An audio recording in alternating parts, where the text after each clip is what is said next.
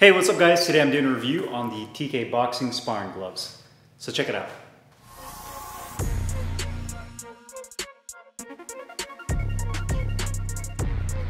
Hey guys, today I'm doing a review on the TK Boxing Sparring Gloves. I got mine in all white, 14 ounces. It is a lace-up closure only model. You can also get these in 16 ounces. Multiple colorways including black, red, pink, and blue, as well as the white that you see here. Gloves made of full genuine leather construction, with molded foam over the knuckle area that has a very firm consistency to it. And I believe the gloves are manufactured in Pakistan. Now, from a design standpoint, it's a very simplistic looking glove. To me, the shape reminds me of a kind of a generic Pakistan made glove that you can see or find on eBay or some other manufacturers. There's nothing really that stands out about the glove in that regard. The leather on here has more of a satin finish. It's not a very shiny leather. It's not matte. It's kind of in between. You have that TK Boxing logo on the back of the glove. It's a relatively new company, established in 2020.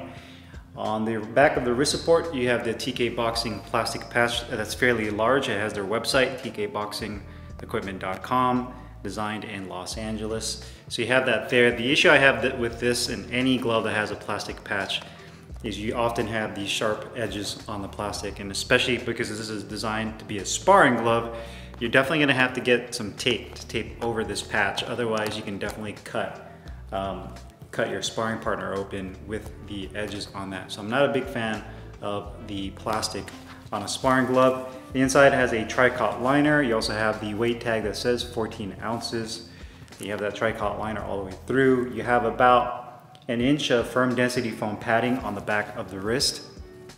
The inside of the wrist, I'd say you have maybe a 1/4 inch of medium density foam padding on the inside that comes up to right here on the stitching, and on this side comes up and kind of tapers off around that area. Nice long flat white laces. You have double stitching, all white, so all the piping is white as well. And then it says handcrafted with honor on the grip bar. A leather attached thumb. I'd say the grip bar is medium in size. It's more of kind of like a pointy grip bar. It's not very like circular or oval.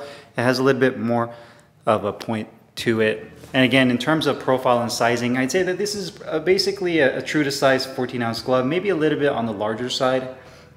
So again, if you're using these for sparring, whether it's the 14 or 16, in terms of sizing, I think these would be a perfect size for a sparring glove. Now, when it comes to quality, there's definitely a few flaws with this glove. The first thing is probably the most noticeable in both gloves is the stitching. And you'll notice on this one that there's a little bit of a rip down there. And this is the way the gloves were delivered to me. This is even before I used them. So you can see that there's a rip there. You can see that the stitching is bad on that piping right there on the thumb. The glove itself is supposed to be at 14 ounces. It was a little off weight. I think it was underweight by about like 3 ounces each glove. So not too bad in terms of weight, but it is not perfectly on weight. The weight distribution of the glove is actually pretty solid. You can see that because they use that stiffer, what feels like to be like EVA foam on the back of the wrist, that you don't have a very top heavy glove. And just the leather on here just feels pretty generic. I mean, to be honest with you, I was expecting a little bit more because I feel like there's a lot of hype around this brand. You can see the stitching in between the thumb and the index finger right there. But I feel like there could be so much more with this glove. And the fact that they use injected molded foam, I hate molded foam in my personal opinion. I just feel like it's a cheap foam. A lot of entry-level brands that you see use molded foam just because it's easy to manufacture and to actually assemble into the gloves, because it's just one block of foam rather than using a layered foam padding where you have to glue the foam sheets together to kind of come up with the consistency that you want for that glove. With the molded foam, it's just one chunk of foam, and then they stuff it into the glove. And I'm just not a fan of that. I mean, it's a good glove, a good foam to use in a glove if you want something more shock absorbent and protective, but you just don't get really good feedback out of it. And the same thing with the flexibility of being able to open or close your hand. It's just super stiff right off the bat. So I'd say, to me, I'm just not a fan of the molded foam, especially at a glove of this price point, which we'll discuss here in a second. The leather on here is pretty much your standard Pakistan leather. The stitching definitely could be better. A little bit underweight, and I'm not a fan of that plastic patch on the back of the glove. Now, comfort-wise, sliding your hand into the glove, the liner is very comfortable. Wrist support feels really good. Thumb positioning is actually really nice. The thumb feels nice and parallel. There is definitely enough room for your thumb with hand wraps on.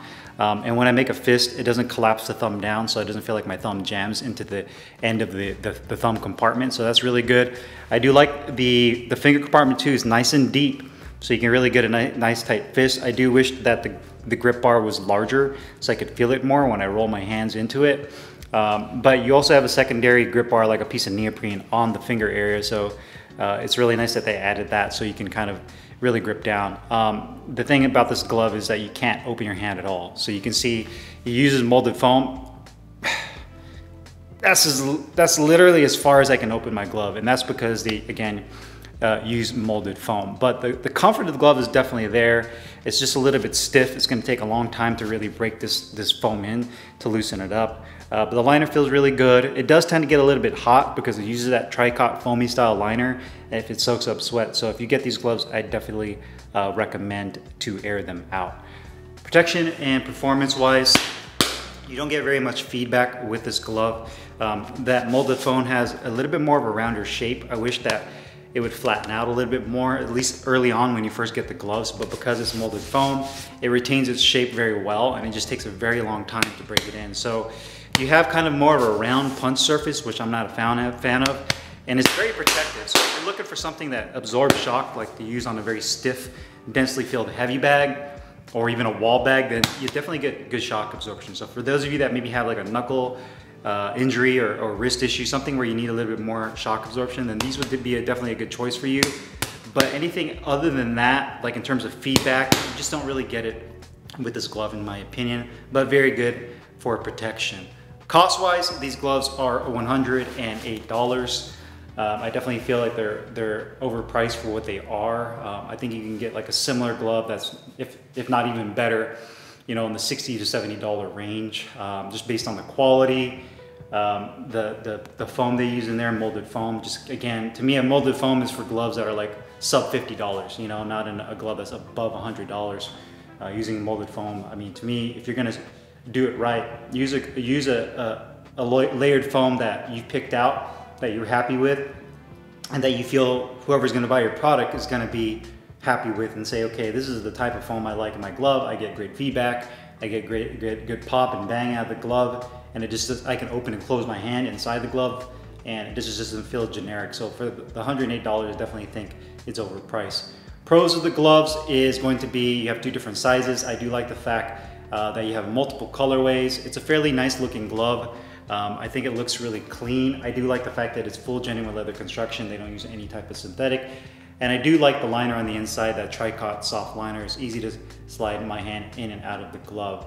The cons of the gloves, it does feel pretty generic for a glove of this price. I don't like the plastic patch on the back of the glove. There is definitely stitching issues with the glove. It's slightly underweight, could use a larger grip bar. And then the molded foam is the big one for me. It's just very stiff, doesn't give you a good amount of feedback, hard to open and close your hands, and it takes a long time to break in. So those are my pros and cons for these gloves. If you guys have any questions or comments, as usual, put them down below. I'll put the link in the description box where you can find these TK Boxing sparring gloves. And I'll see you guys later. Take care.